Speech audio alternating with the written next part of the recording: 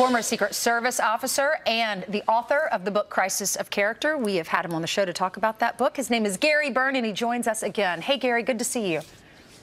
Good morning. Thank you. Good morning. So why the lawsuit? Well, I wrote my book to get the truth out about the Clintons and my experiences. And many people in the Secret Service have written books about their careers, but they're usually agents. And when somebody in the uniform division comes out and writes a book and it turns out to be successful, David Brock referred to me as a smear merchant. I'm not a politician. I'm not part of the Washington, D.C.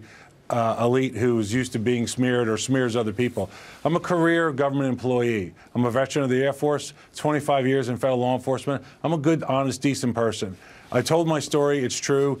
David Brock and other media outlets have smeared me, called me a liar. The Retired Secret Service Agents Association came out and said I could have never saw what I saw. Well, that's incredibly inaccurate, because somebody from the Secret Service would probably know that I was subpoenaed 6 times and then eventually ordered to testify by the Supreme Court Justice Rehnquist.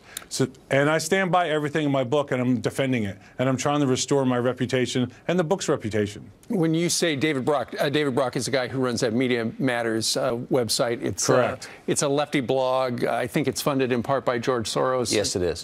Things like that. It has been trying to bail out the Clintons for years and years and years. So it's interesting. They suggest that you didn't have access to the Clintons, and we just put up a whole bunch of pictures where you're standing right next to them. Yes, yes, that's exactly right.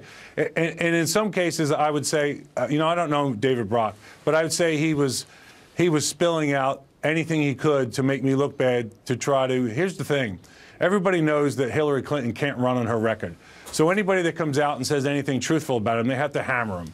And it's just, I realize it's part of the process, but I'm not part of that system, and I want to try to restore my reputation and my good word in the book. Well, so you got hammered, but you also got ignored. I mean, if one of Trump's security detail wrote a book about covering Trump, I think that would be on Good Morning America every day for a week. Most media outlets just acted like your book never came out. So for our viewers who aren't familiar with the book, tell us what they would learn if they read it.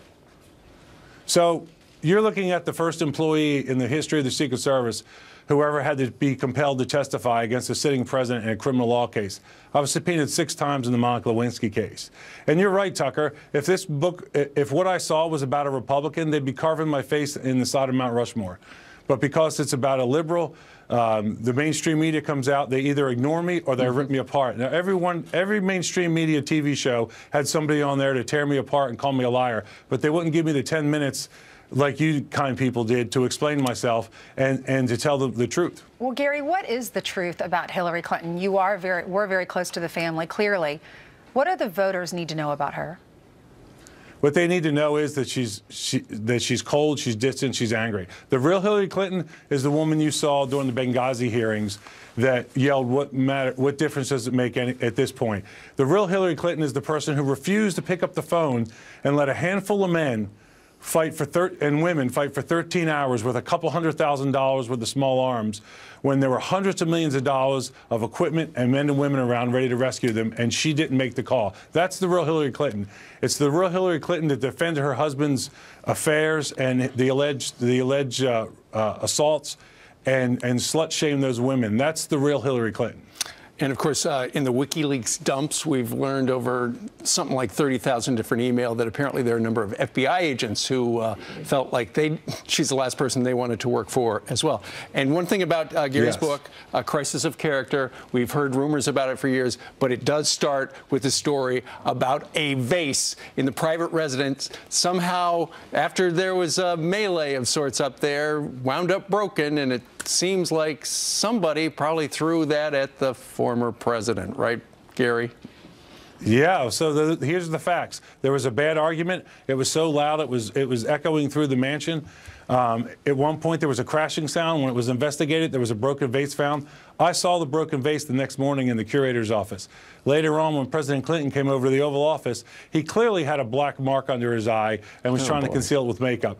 So I don't know how he got the black eye. I don't know how the vase got broken, but those are the facts. Black eye, bad argument, broken vase. Okay, you connect the dots. It's quite a portrait of someone who claims to love humanity but doesn't like people very much. That's what it looks like to me. No, she does not. All right, the book is called Crisis of Character. Gary, thank you very much. Thank you, Gary. Thank you. It was a pleasure being with you. Thanks. All right. Ainsley, what's coming up?